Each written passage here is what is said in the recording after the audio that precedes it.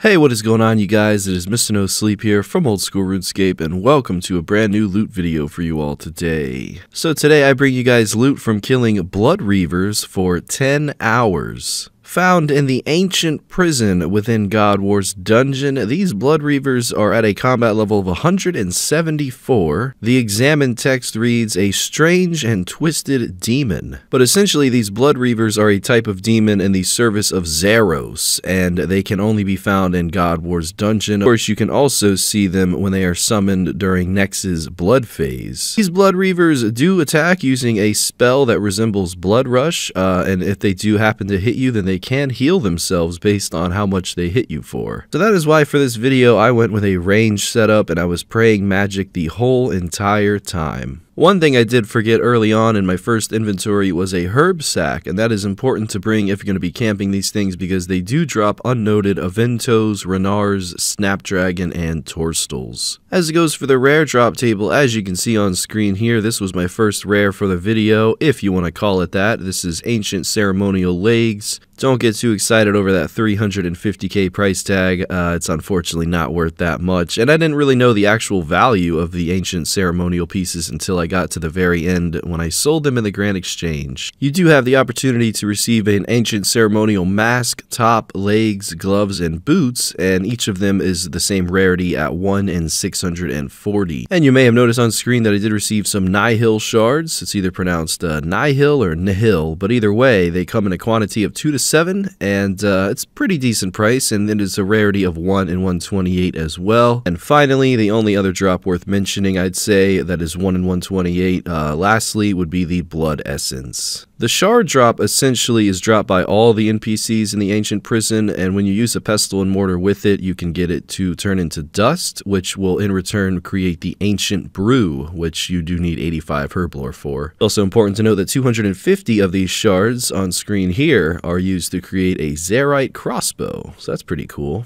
Wonder if I'll ever buy that in the future. The Blood Essence drop, which is also 1 in 128, becomes untradeable once you activate it, and it gives a 50% chance to craft an extra blood rune per Dark Essence fragment. You don't get any extra XP, but each Blood Essence can craft an extra 1,000 blood runes before being used up, so it's really useful. And other than that, the Ancient Ceremonial set itself doesn't really serve too much of a purpose. I think it's more so just fashionscape than anything, but again, it does look pretty cool, so hopefully it stays, somewhat steady in price, but we'll see over time. Now, as it goes for killing these Blood Reavers, I did want to use range the whole entire time because they only have 55 defense against range. They have 300 defense against magic, so I would advise never using magic here. And they have about, across the board, anywhere from 20 to 120 defensive bonus in regards to melee. So I'd really just either use range or melee here, blowpipe, twisted bow, or whip or rapier, whatever you prefer. It is important to note, though, that their max hit is a 20, and they only use magic, so as long as you're praying magic, you'll be good, whether you're avoiding them or just killing them in general. As it goes for the inventory for this video, I just brought 3 Bastion potions as well as super restores to help my prayer out. I mean, you can just use prayer potions, but I just had super restores in the bank, so I went with them. Of course, I mentioned before that the herb sack and the gem bag is needed, and if you want to bring a ring of wealth here, you can get some coin drops as well, so I figured I would just bring that along. Luckily for me, most of the drops here are either going to be put in the herb sack, the gem bag, or they're just going to be stackable or noted, so you can kind of see that this whole video I didn't want to bank anything because it was just easier to leave the drops in the inventory and bank anything that was in the herb sack or the gem bag.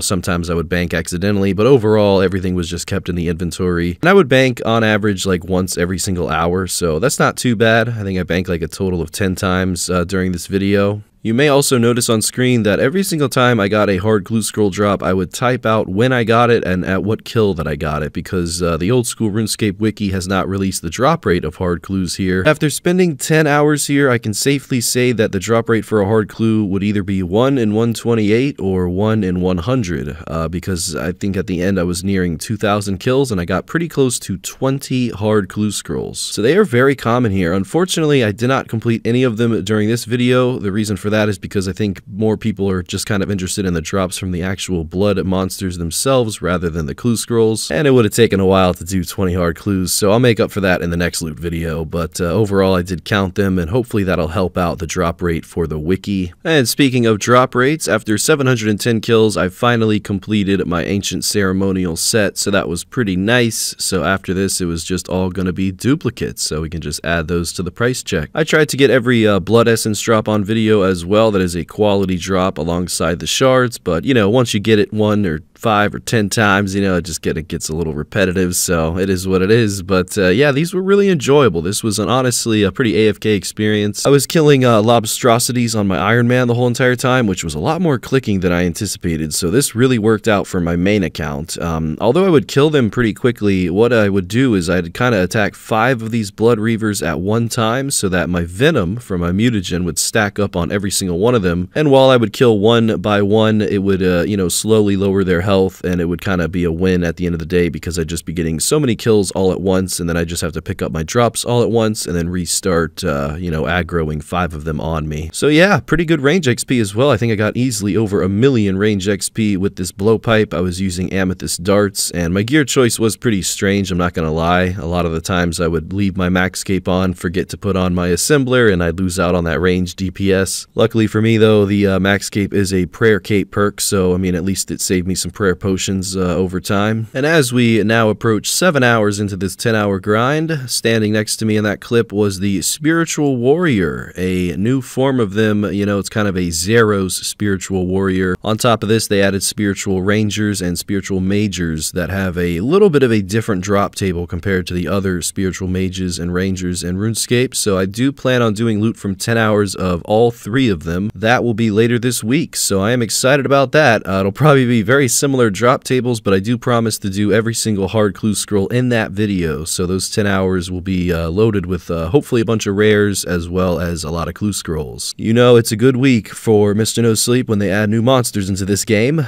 This was a little bit later than I anticipated as it goes for uploading this video. I know that they've been in the game close to 3 weeks now, so you know, a little late to the party, but nevertheless, it's better to be late than to never kill them at all, I suppose. I also plan on killing Nex in the far future, probably at the start of next month or in the middle of next month, so be on the lookout for that. But until then, ladies and gentlemen, loot from 10 hours of Blood Reavers have been completed. It took about 1 day and then 1 hour the very next morning. I tried to finish this all in 1 day, but I couldn't quite do it. Here we are though with the price check. As we can see, just about 30 to 40 of each of the herbs that I did mention, 2,000 pure essence, 300 adamant bars, close to 200k coins, decent amount of runes, 25k air runes, 5k astrals. Overall price check coming out to be 3.3 million. And now it is time to price check the ancient ceremonial pieces, the blood essence, as well as the shards. We did end with 14 blood essence and 73 shards. Approximately 2,000 KC, 6.6 mil from the price check shown there. But again, we do have to sell these items in the Grand Exchange to see the real profit because these prices are not accurate. Would have been really nice had they been accurate though, because we would have made 1 mil an hour here. So that would have been incredible. But luckily the blood essence did sell for what they were shown for, because they are really useful compared to all these other items. I think the ancient ceremonial pieces were selling for like 80% or 70% less than the price shown, so that was a huge cut to the profit. I mean, going from 9.9 mil profit from this video to, well, not quite that after everything was sold. I didn't include the cost of supplies because this was really just to show you guys the drops from these monsters. If you did want to deduct the cost of scales and potions, it'd probably be about 1 to 2 mil, but this video really wasn't for profit. It was just kind of to explore the drops you're going to get here. And after fast forwarding and selling every single item, the 9.9 mil profit does come out to be just about 6.6 million. So you're looking at about 600k an hour killing these monsters. I got a lot of range XP and close to 20 hard clue scrolls as well. So yeah, I really did enjoy this monster, enjoyed this update, and I hope you guys enjoyed the video. So with all that being said, thank you very much for watching. Alongside the videos, I am trying to live live stream again, but I'm currently locked out of my Twitch account, so, you know, I'm just kind of waiting on their response. I had a 2-step enabled, and then I changed my phone number, so I'm just unable to access my account. If anyone happens to know a Twitch admin or Twitch mod personally, make sure to leave it in the comment section below. Maybe we can get access to my Twitch account sooner, and hopefully we can start live streaming these loot videos as soon as possible. Alright, till next time, guys, thank you very much. Mr. No Sleep,